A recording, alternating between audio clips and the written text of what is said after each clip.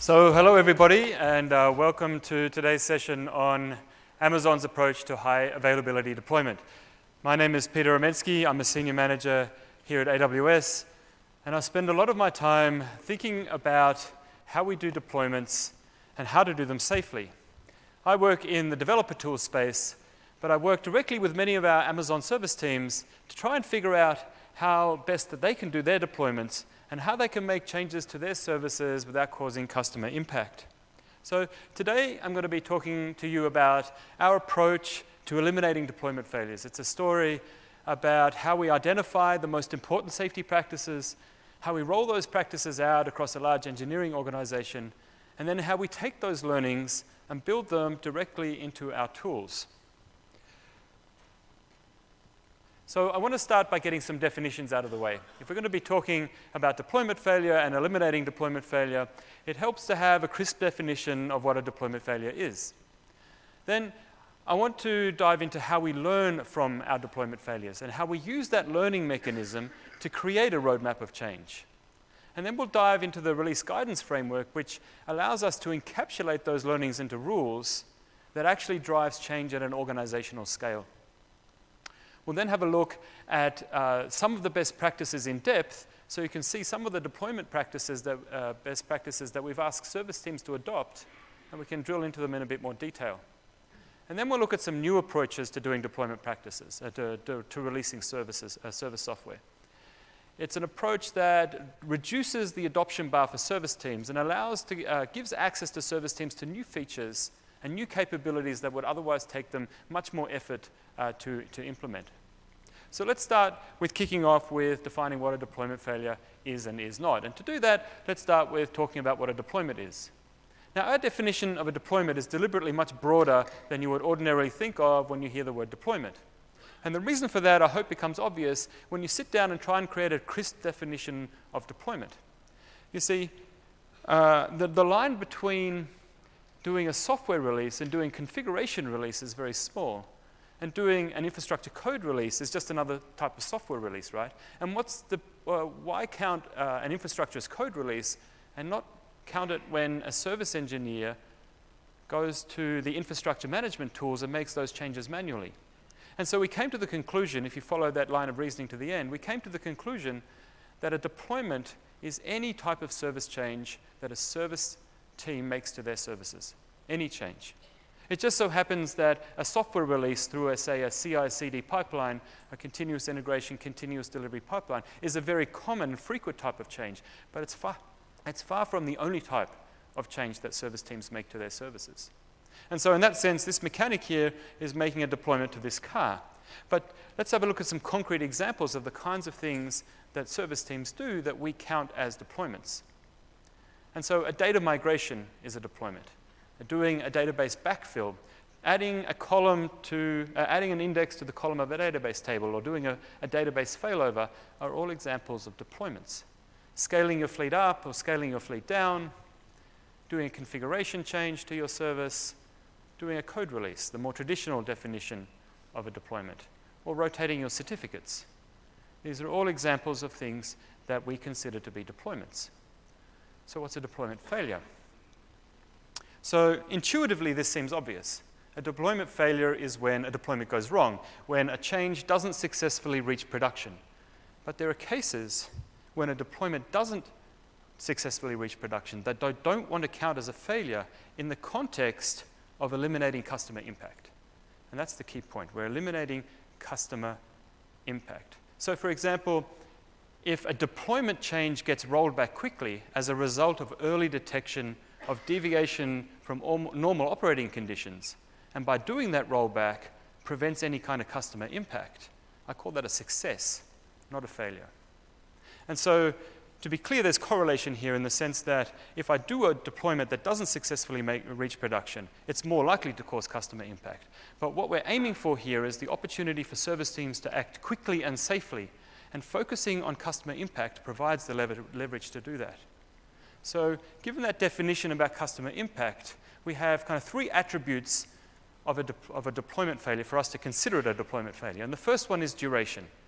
If we can cut down the time of a deployment failure to be sufficiently small, so small that it doesn't cause any customer impact, then it's not a deployment failure. So it has to last long enough. A deployment failure has to breach the latency and performance contract that a service has with its customers. And a deployment failure has to cause some kind of impact. So despite the fact that a deployment may have been in production for a while and that we then subsequently roll it back, if it didn't cause any customer impact, we also don't consider that to be a deployment failure. So given those definitions, how do we learn from deployment failures? And the key insight we had about this was that we could take an existing improvement and learning process that was already well established at Amazon and scale it up to work at the organizational level. And that process is, at its heart, is rooted in the correction of error. And the correction of error, the COE, is something that we've spoken about a number of times before. It's a report that service teams write in response to many types of service events.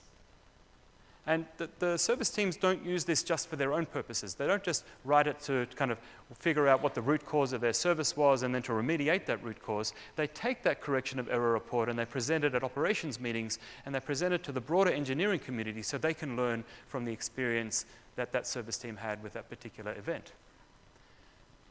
When a service team writes a correction of error, they write a number of different sections. And the first part that they write is they write a summary of what happened and the triggering cause of that particular event. They provide some supporting metrics and data in the form of graphs and charts. They provide a statement of what the customer impact was, the types of customers that were impacted, how long they were impacted for. They do a 5-wise drill down into the root cause of what triggered the event. They take away a number of lessons learned. And then importantly, they take a number of corrective actions. And a service team takes these corrective actions and applies it back to the way they operate their service. So let's have a look to see what that looks like in the typical workflow. If we were to draw a flow chart of where the correction of error fits into the life cycle of a customer event, it would look like this. So a service team is operating their service when a customer impacting event happens. And after the service team has mitigated that event and restored customer access to the service, they write the correction of error. And as we just saw, they take a number of COE action items as a result of that, and they apply that back into the way they operate their service. They'll do things like modify the source code of their service to deal with the particular case potentially that happened in this particular event. Or they'll change the way they deploy their software and change the way they model and configure their deployments, or they may change their runbooks and the way they operate their service, changing the monitoring potentially on the service. These are the kinds of things that service teams do when they take corrective actions. So some of these corrective actions are specific only to that service. But some of the corrective actions that service teams take are more broadly applicable to many services.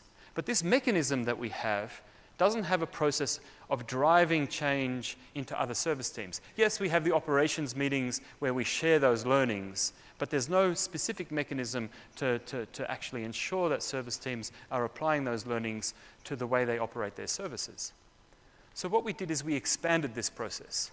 Okay, we wanted to look for a way of expanding this process to work at the operational scale. And what we do now is we take the COE and we review it more deeply. A deployment safety working group reviews every COE and deep dives into all the root causes that are documented in those COEs. And what they're looking for is a way to eliminate not the specific root causes in that COE, but whole classes of root causes. They're looking for opportunities to take those learnings to the broader engineering community. And what they're looking for is best practices and tool improvements that service teams can adopt to eliminate those classes of deployment failure. And so the kinds of tool improvements we're looking for are the ones that make the best practice adoption easier. Maybe we're removing some sharp edges in the deployment tools. Maybe we're changing the defaults of the deployment tools to kind of make them safe out of the box, safe by default. So if we zoom up on that and look at this at an organizational level, what we're looking at here is a number of service teams now at some point having some kind of customer impacting event that creates a COE that's reviewed by the deployment safety working group that creates a number of best practices and tool improvements.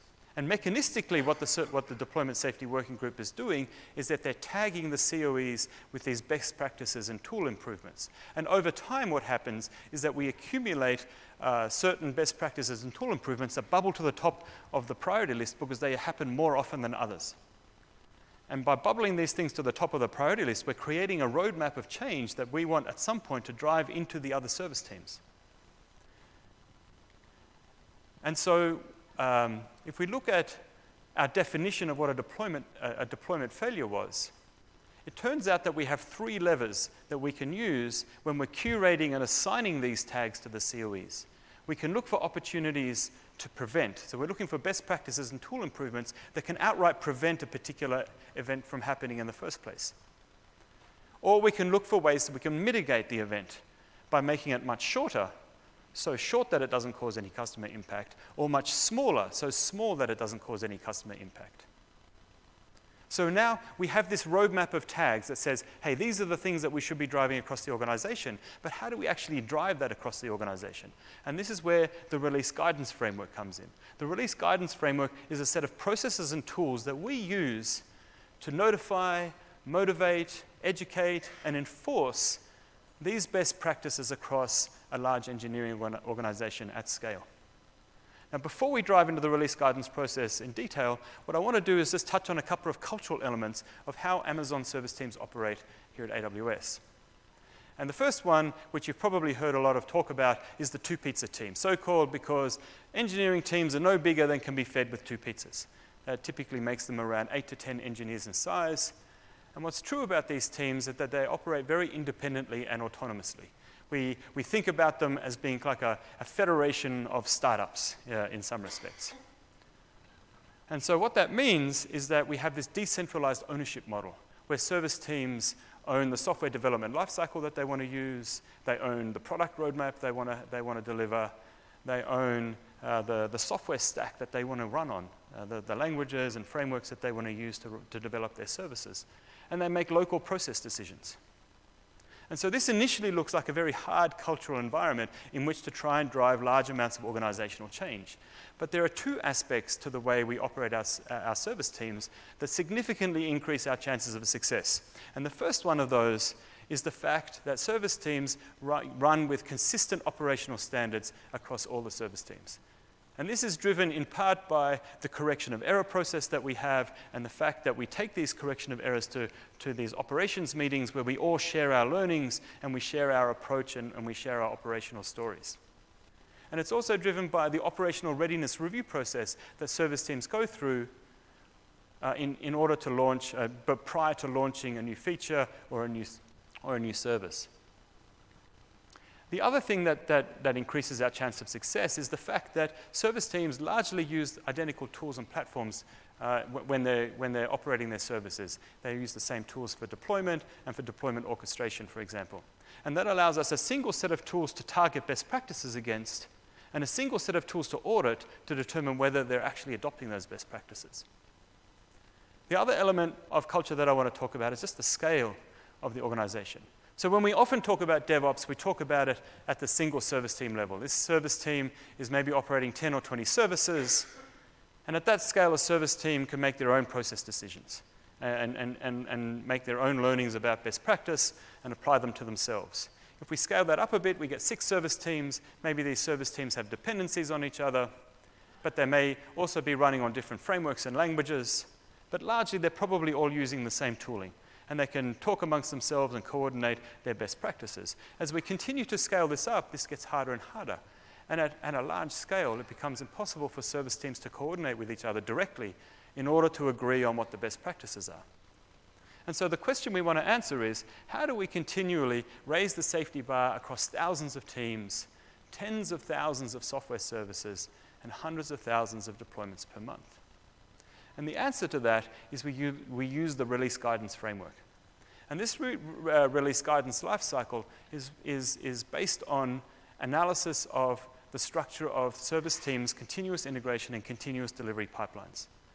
The CI/CD pipeline models most aspects of how a service team launches services to production.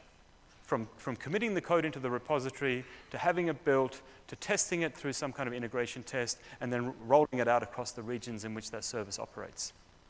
And what we do is we audit the configuration and structure of how that release is modeled. And we take that auditing data and we pass it into a set of rules. And it's at the rules that we map our learnings from our tagging into something that's actionable in the release guidance, in the release guidance lifecycle. There's one rule for each high priority tag that we identified in the deployment safety working group. So, for example, we have identified the fact that all service teams should implement an integration test. That was one of the tags that we identified early on while we were tagging COEs, is that service teams that didn't model an integration test well had more customer impact. And so we have a rule that says you must have an integration test. The output of the rule then drives the enforcement process. And the enforcement process drives its enforcement against the pipeline, closing that circle. And what we mean by enforcement is that we quarantine the pipeline. We disable it. We turn it off. Service teams can no longer promote anything through that pipeline anymore. They can't even get it to beta. They can't get it to production at all.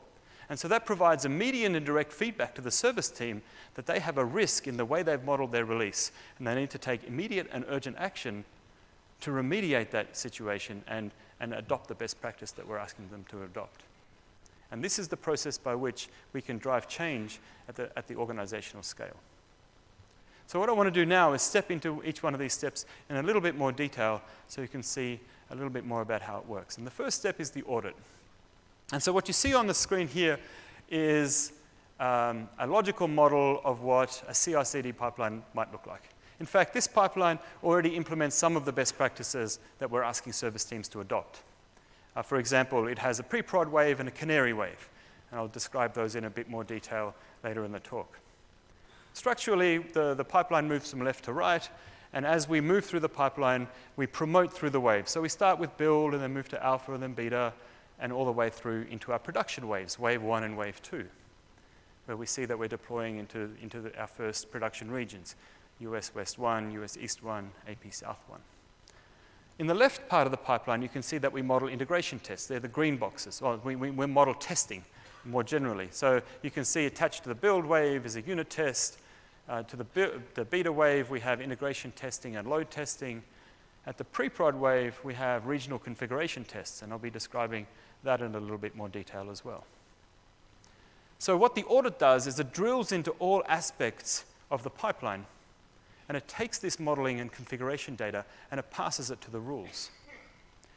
The blue boxes that you see inside the waves, they're the actual deployment targets. They represent the fleets onto which we're actually going to deploy the software. And I want to drill into US West 1 as an example.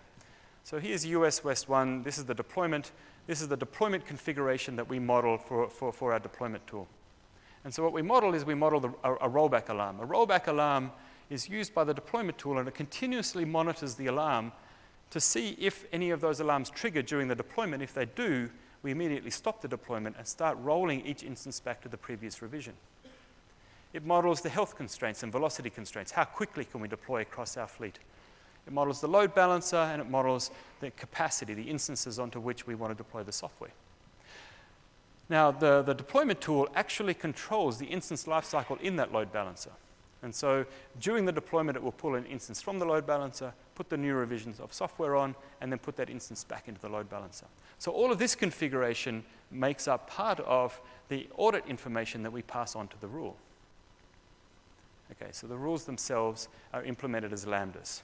So each rule is a lambda, takes the audit data, outputs what we call a recommendation that's consumed by the enforcement process. If the recommendation says you should enforce, then the enforcement happens. But when we launch a rule at a specific part in the organizational structure. So this VP, for example, is an organization that may be ready and able to adopt a rule across their org. We only want to launch rules into organizations that are ready and able to adopt that rule, and for which that rule is important. So other organizations may not be ready, and we won't initially launch the rule there. But service teams that want to adopt their own special rules can do so. So this particular organization may have a particular architecture or particular operational practice that they want to make sure is enforced across their organization, and they can write their own rule, because rule authoring is self-service, and we can federate that out to the service teams if they want to. The other thing that we do is when we want to launch a new rule at a very wide scale, we will start small. We will start at an individual service team, and we'll try the rule out there, and we'll get some feedback for how well that rule is working. And once we get the feedback and we make the adjustments that we want to make to the rule and tune it to work correctly, then we'll start growing it up through the organizational tree and expand its role out until it's covering the entire organization.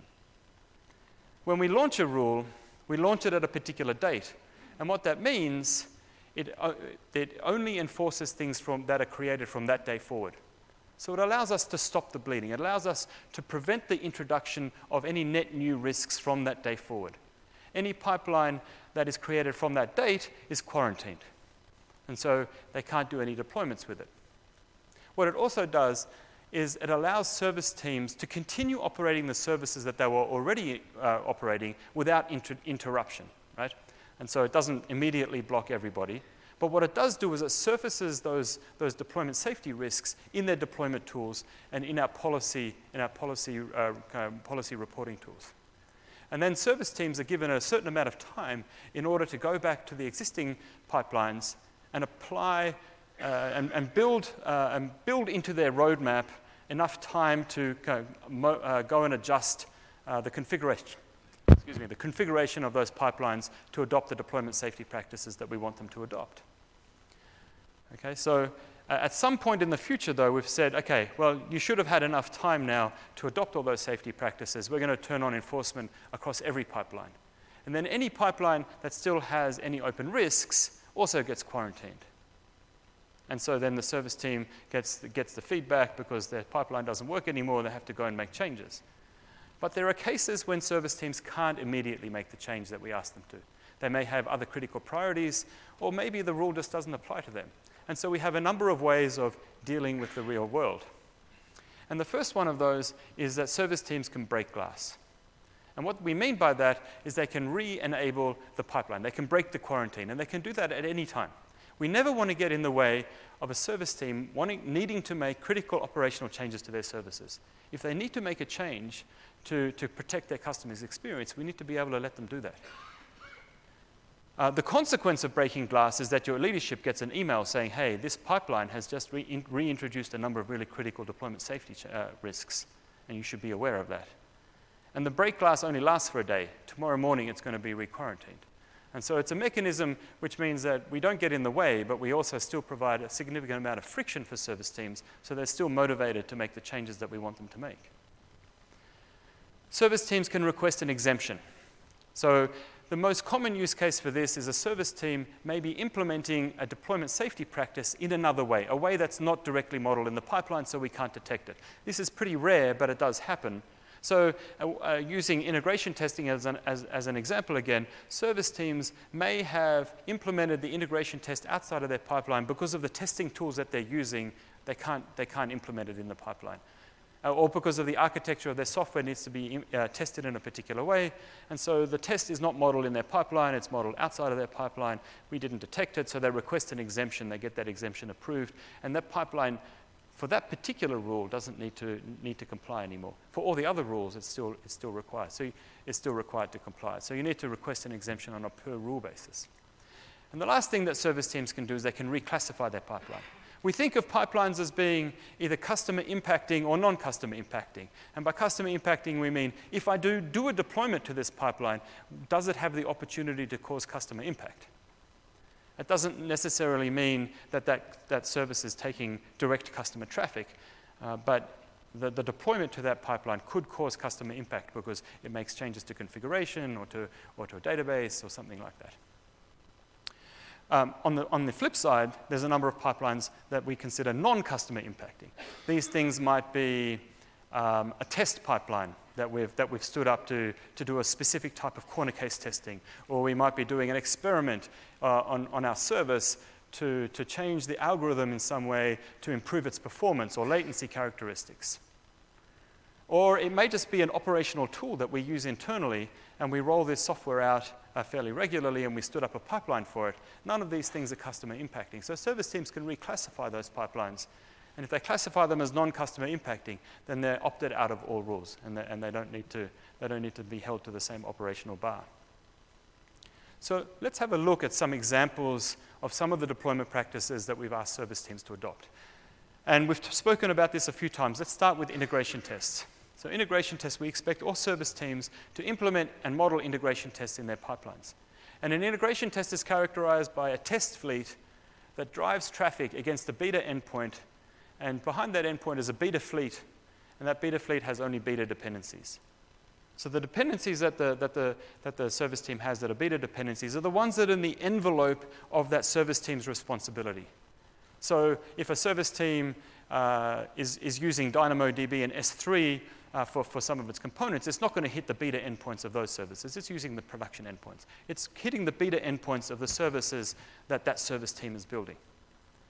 And that allows us to drive a number of integration tests against that endpoint to test the service as though it was running on a fleet. And it allows us to do a fairly comprehensive set of tests to make sure that it's running correctly. And this is a key operational practice that we found to be very effective at ensuring that a software is not going to cause any customer impact once it hits production. The next thing we ask service teams to do is what's called pre-production testing. This is similar in some respects to integration testing, but it has some important differences. And so again, we have a test fleet, and this test fleet we call the regional configuration test fleet. This test fleet is running a number of integration tests against a pre-production endpoint, and behind that endpoint sits a pre-production fleet. The pre-production fleet only has production dependencies. Okay, so we're hitting this fleet with test traffic, but this fleet has only production dependencies. And what we're testing here is to make sure that all the configuration that we're about to roll out to production is configured correctly.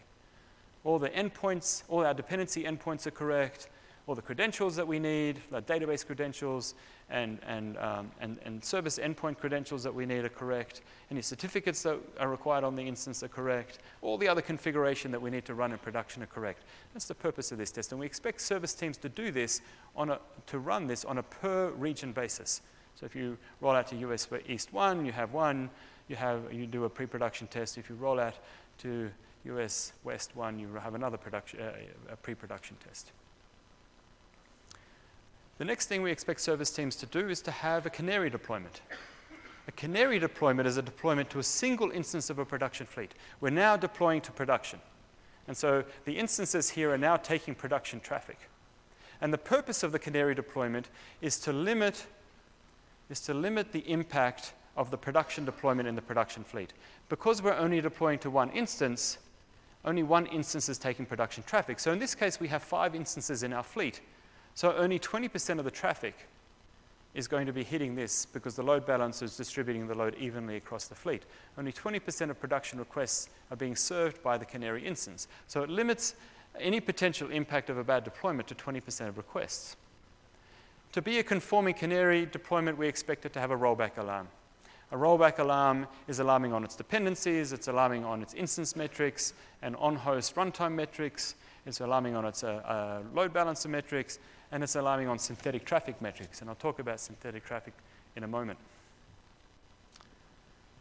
So after a canary deployment comes the deployment to the production fleet. And there are some parts of the production fleet that we also look into the configuration of to make sure that you're complying with 2 particular rules. One is that you're driving synthetic traffic against your production endpoints. All public endpoints for AWS services have synthetic traffic being driven against them. And we also make sure that you have a rollback alarm associated with your deployment. And so the synthetic traffic is important for 2 reasons. The first reason is that you may be doing a deployment at a time when there isn't a lot of traffic. It may be because you've just launched a new region and you don't have a lot of customers yet. It may be because you're just deploying at a time when there isn't a lot of customer traffic. So you want to make sure that there's some traffic being driven against your service so that you can validate that during the deployment, the rollback alarm has some signal to roll back against. We also want to make sure that you can alarm on your customer's experience.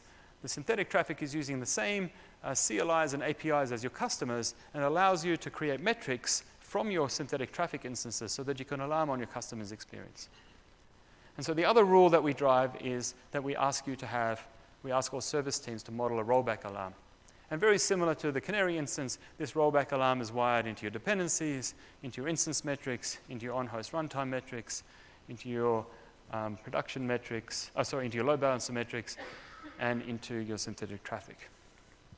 So if we come back to the pipeline that we were looking at before as a slightly modified version, what we just looked at is the highlighted portion of this pipeline. So we had a beta wave that had integration tests, deploying to a beta fleet. We had a pre-prod wave with a regional configuration test deploying to a pre-prod fleet, a canary wave with soak tests, and a wave one, a production wave, being driven by synthetic traffic. So just a quick call out about the soak tests. We want to park at to have a conforming canary deployment, we want to make sure that we soak at the canary deployment for a sufficient amount of time. We don't just want to deploy it and move on quickly. And a primitive way of doing that is to say, let's bake for 3 hours, say. But what we actually want service teams to do is to bake for a certain number of requests. So we say bake for 100,000 requests, and not until we've served 100,000 requests do we want to promote from the canary wave into wave one. And what that allows us to do is to compensate for when there's periods of low traffic or we've deployed into a region with not as many customers. We can then make sure that we get sufficient amount of traffic so that we're pretty sure that all corner cases and use cases have been covered. So as we've thought about how service teams are modeling these best practices in the pipeline, and we've thought about the amount of effort that it takes service teams to adopt these best practices and the future directions we'd like to go, it occurred to us that we could actually incorporate most of those best practices that we just looked at directly into our deployment tools. And by doing that, we can significantly lower the cost of adoption. And at the same time, we can provide a number of features to service teams that would otherwise be very hard for those service teams to implement themselves. And so I want to talk about some of these new approaches in the last part of the talk. And the first one I want to talk about is the idea of fractional deployments. A fractional deployment is a generalization of a canary deployment. It takes the idea of a canary deployment but wants to improve it on a number of dimensions. And we're going to talk about those dimensions over the next few slides. And so what we're looking at here is the area of the pipeline that's encapsulated in this red box. And in that red box, we have the pre-prod wave, the canary wave, and the production wave. And what we found is we can collapse all of those sections of the pipeline down into the deployment tool, down into the box that says US West 1. All of those features can be collapsed down into there. And this is a section of the pipeline that is being repeated for every production wave. We expect every production wave to have a pre-prod, every production wave to have a canary deployment. So by doing that, not only are we lowering the barrier to adoption, we're actually simplifying the cognitive overhead and the maintenance effort to maintain a very long pipeline. We're shrinking it quite substantially. So let's have a look at what US West 1 looks like and motivate some of our capability of actually implementing this in the deployment tool.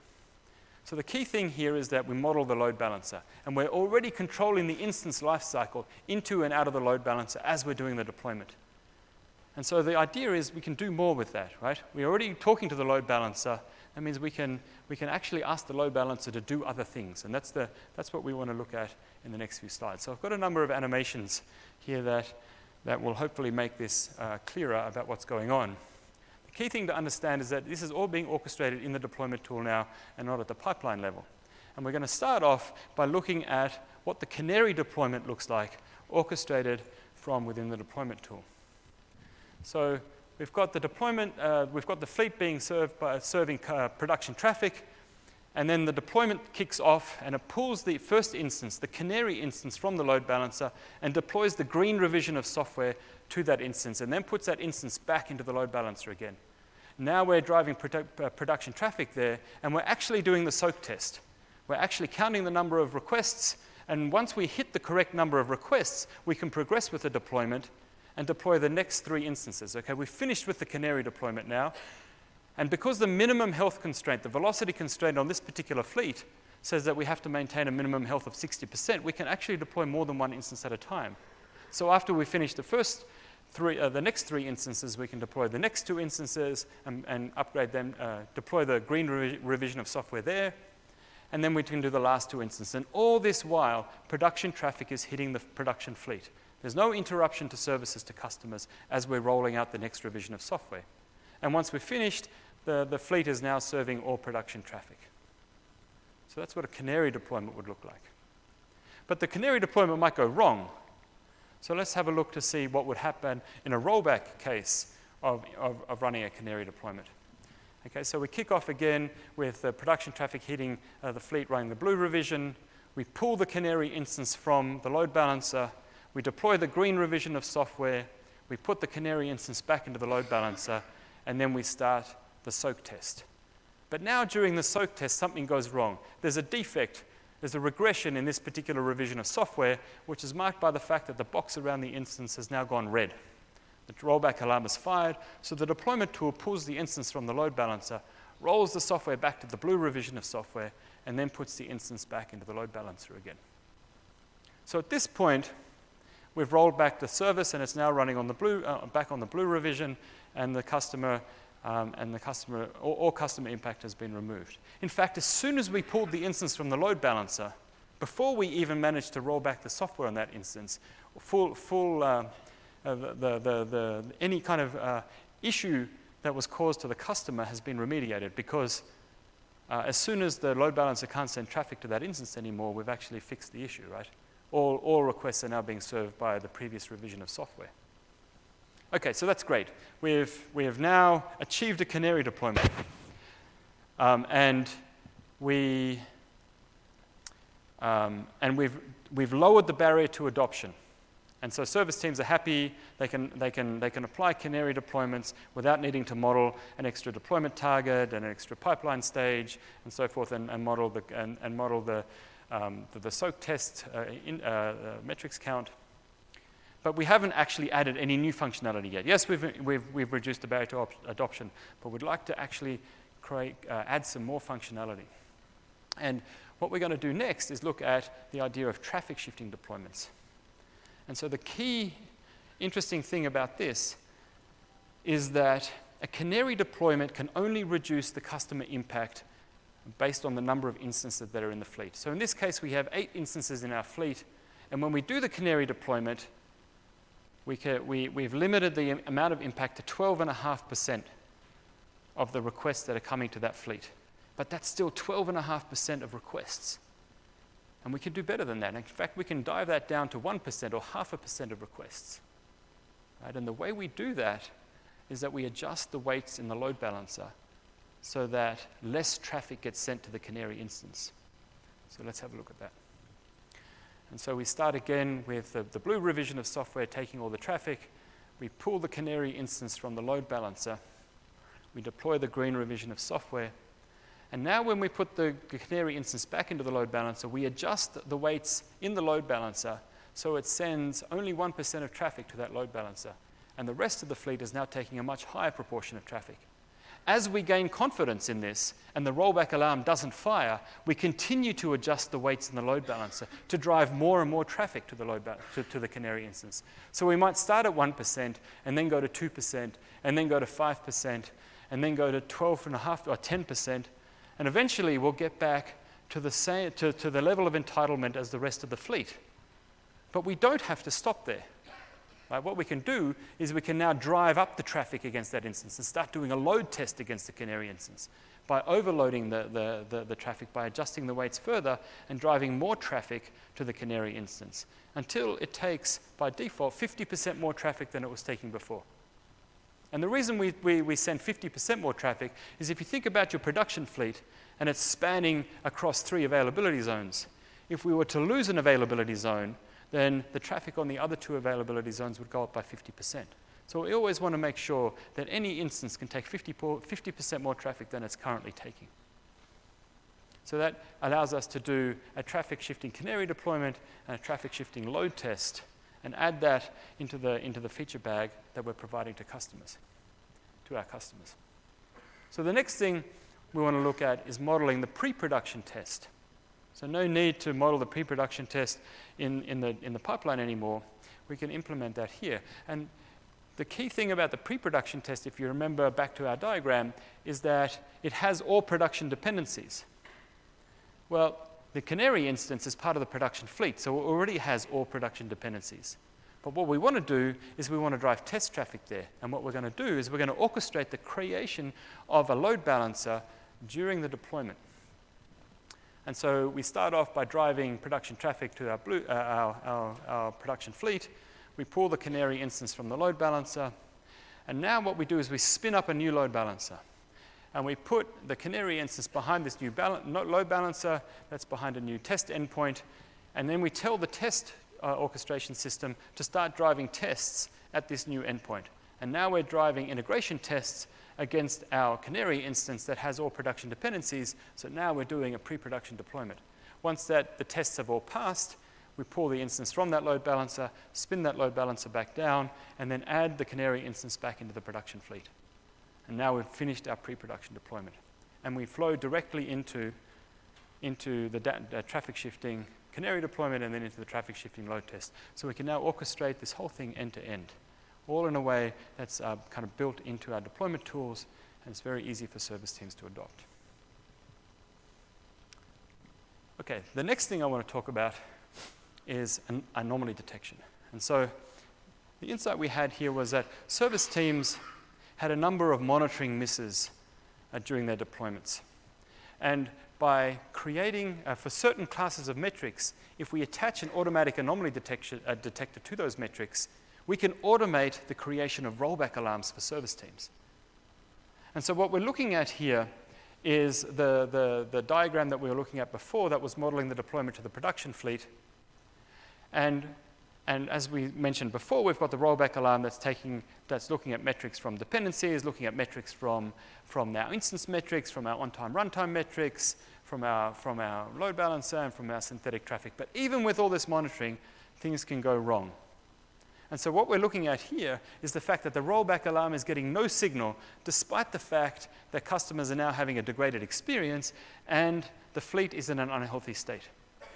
So what can we do about that? So the insight we had was that during our COE analysis, the Deployment Safety Working Group was developing tags that noticed that there were certain classes of metrics that were highly correlated with customer impact. And if we could attach anomaly detectors to those particular classes of metrics, then we could provide out-of-the-box a rollback capability for service teams without them having to configure that.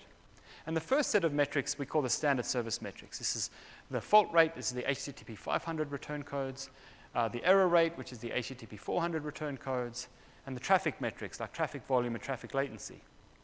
The next set are the standard instance metrics, the CPU metrics, the disk utilization, the memory utilization metrics, and the last set are the standard runtime metrics, heap utilization, so JVM heap utilization, for example, garbage collection metrics, and thread metrics. And by attaching anomaly detectors to these metrics, we can create an automatic onboarding for service teams to that, for them. And so what we do prior to the deployment starting is that we look at the 3 hours prior to the deployment, and we look at the metrics generated during those 3 hours, and we train our anomaly detector. And so what we're looking at here is the error count anomaly detector. It's the 400 return codes. And what we use is we use heuristic anomaly detectors. And so these heuristic anomaly detectors are based on our understanding for how these metrics should work, and how those metrics should kind of look before a deployment, and how those metrics should behave during a deployment. And so in this case, we train our anomaly detector by calculating the average, which is 16.4 errors per minute, and a standard deviation of 21.1. And then what happens is that we continue to consume that metric during the deployment. And we look to see how that metric is behaving while the deployment is ongoing. And the red vertical line here represents when the deployment started. And so you can see that after the deployment started, this metric behaves quite differently. And if we zoom in on that, we can see that the behavior of the metric is significantly deviates from the way it behaved before the deployment. And what we're looking for is to see if this metric breaches some kind of threshold. And the threshold, in this case, is marked by the yellow line and is the average plus 3 times the standard deviation. And our anomaly detector here says, if we breach this threshold for 5 or more data points, then that's considered a breach of the rollback, the anomaly detector, and we trigger a rollback. Okay, and so in this case, That is exactly what happened for this particular metric, and a rollback was triggered. In the next example, we have an anomaly detector called the sustained traffic drop detector. In this case, we're looking at the 3 hours prior to the deployment, which starts at the first red line, and the second red line represents the end of the deployment. And so you can see prior to the deployment starting, the traffic volume was about 4 requests per minute. And then the deployment starts, and you can see shortly after the deployment starts that the traffic volume starts to decrease. And towards the end of the deployment, the traffic metric goes away completely. And at this point, we've lost all traffic, so something serious has gone wrong, and we roll back this deployment. Anomaly detection doesn't have to it isn't necessarily dependent on just one anomaly detector. The rollback can be triggered because of a combination of anomaly scores. And so in this case, it required 2 different anomaly detectors to get close to firing in order to actually trigger the rollback. The first metric that we were watching was the traffic volume metric. In this case, the 3 hours prior to the deployment, we were getting about 10,000 requests per minute. Shortly after the deployment started, it bumped up to 14,000 requests per minute. This wasn't sufficient to fire the rollback alarm by itself, but at the same time, the JVM heap utilization metric also spiked. So prior to the 3 hours, it was low, and then shortly after the deployment, it also spiked up. Neither of these metrics by themselves was sufficient to trigger the rollback, but in combination, their anomaly scores added together caused the rollback. And the last example I want to talk about is the fault spike anomaly detector. And in this case, the 3 hours prior to the deployment, so this is the HTTP 500 error return code, so it indicates a server-side error. And the 3 hours prior to the deployment, this metric was pretty much at 0 with a couple of blips. And then the deployment starts, and shortly after the deployment starts, we had a significant spike in the fault rate. And then shortly thereafter, another spike. And so those spikes in the fault rate were sufficient to also trigger a rollback, and the deployment was rolled back. And so our ability to implement these anomaly detectors is made possible by the fact that the service teams are using a consistent set of deployment tools into which we can build these anomaly detectors. And they're using the same metric system, and they're using the same alarming system, and that allows us to build this anomaly detection system and build it into our tools automatically. And the service teams don't need to configure anything, and they don't need to opt into anything. It just comes out of the box. And we've applied this at the organizational level in a similar way to the way we apply rules. So that brings me to kind of the end of my talk. I just need to call out that we offer DevOps training and certification online. Go and check that out. Thank you very much for attending. I hope that you were able to learn something about how we do this.